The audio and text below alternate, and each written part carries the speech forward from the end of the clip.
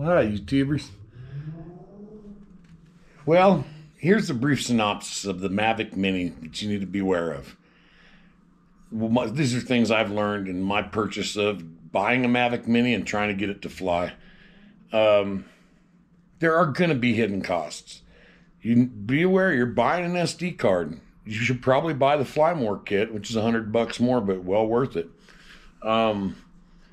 You're going to probably buy some insurance for the thing, and you're going to buy an upgrade to your phone or a new phone if your phone will not use the DJI Fly app.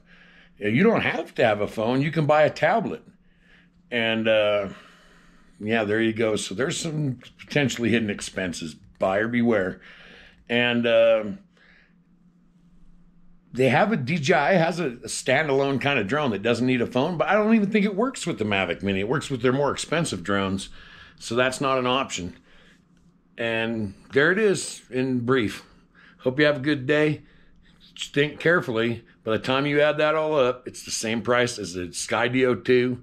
Look it up, and which would follow you. It's a kind of like fly and forget kind of drone, and it doesn't have those problems. And so I believe I might have made a mistake in buying this Mavic Mini. We'll find out. Once I get it flying, I might fall in love with it and think it's the greatest thing ever. But it's definitely not plug and play, and there are definitely hidden costs. Anyhow, that's my story, and I'm sticking to it. Hope you have fun out there flying, and see you up in the air. GoPro, stop recording.